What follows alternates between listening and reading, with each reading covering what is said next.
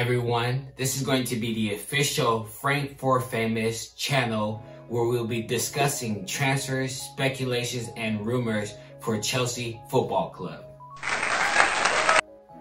A rumor that has been going on right now, names are Jorginho and Callum Pjanic from Juventus. Right now, I just want to squash that right now. I don't know why we've been hearing about transfer rumors with Jorginho at all. He is our co-captain. Frank Lampard made him co-captain for a specific reason. Let's just see it how it is. These rumors, we should just forget about them. Jorginho is a hell of a player, a hell of a captain. He's vocal, he has great technique, he's strong on the ball, great passer. His defensive is lacking. He's not really built as a defensive midfielder, but he helps our game tick. He received a lot of backlash last season when Sarri brought him in, as a lot of us looked at him as just one of the pet of the teams. Basically, he came in because Sarri was there. But Frank Lampard saw something in him and decided to make him co-captain. So I'd say right now, let's just squash all the rumors. What they go into talking about is the Daily Mail has brought out a report in regards to Callum Hudson-Odoi. As we know that he did have COVID-19 and was able to go ahead and do his quarantine, and now he's no longer having symptoms from it. Thank you, God. But they are reporting that Callum Hudson-Odoi did decide to go ahead and break some of the laws in regards to not being around others and making sure that we're keeping ourselves safe. He's young, he's excited, fame is there, he wants to enjoy his life, he's been locked down. So he was able to get in contact with a model. Through the conversation they had, they decided they want to meet up. Yet again, let's take this with a grain of salt as we don't have the full story on this. But they decided to meet up. An ambulance and a police officer were called to the apartment. Around 4:00 a.m. on Sunday, Callum Hudson-Odoi was arrested. Stories hearing about this definitely becomes very hard to take in, as we know June might be the time that the Premier League is going to be up and running.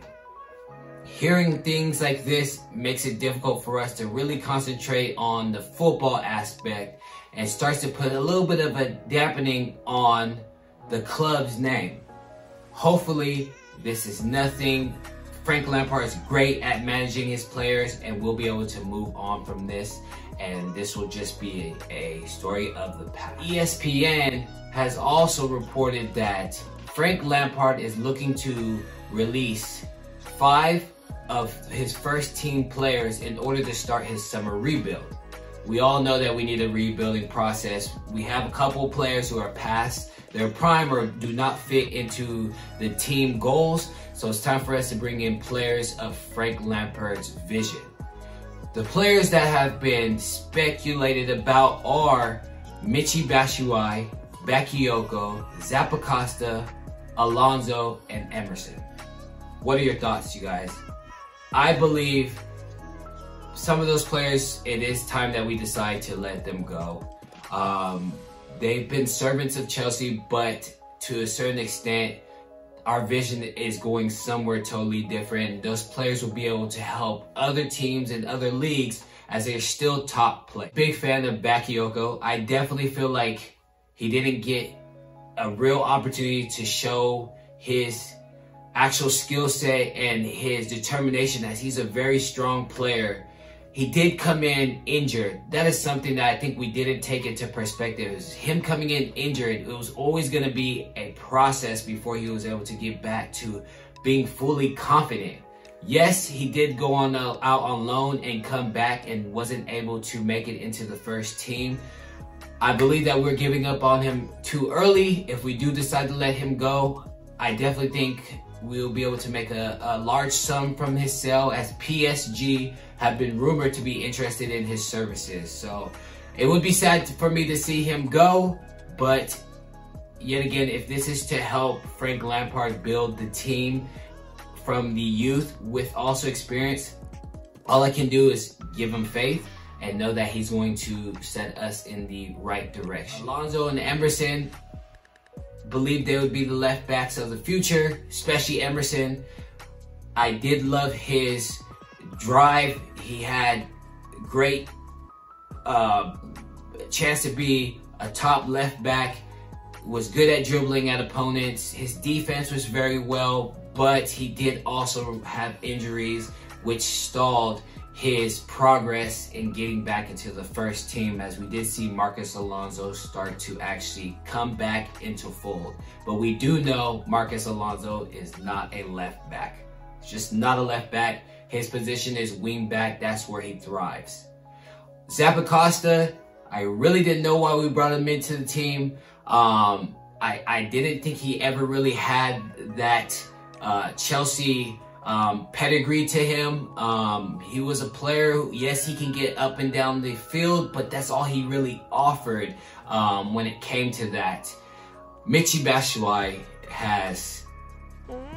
it breaks my heart, because I know watching him playing in League One, his proudness, his skill set, his goals, left, right foot, he had everything he needed to be a successful striker, but his confidence was lacking. Whenever he would get first team opportunities, which tend to be very slim, would never be able to come and complete the mission. It seemed like this year he had an opportunity to finally step in front of Giroud and be our second striker off the bench. But you could just see the confidence was gone. But I will always, always have him deep in my heart, because he scored that goal that was able to win us that Premier League title. So to Michy Batshuayi, I want to say thank you so much. You did a great, great service to Chelsea, and wherever you do go, you're also going to be successful there. So please leave a comment down below. Let me know if there's anything I can go ahead and you'd like to hear about or discuss. Please go ahead and hit that like button when you get an opportunity, and subscribe. And I look forward to talking with you again. Come on, Blues.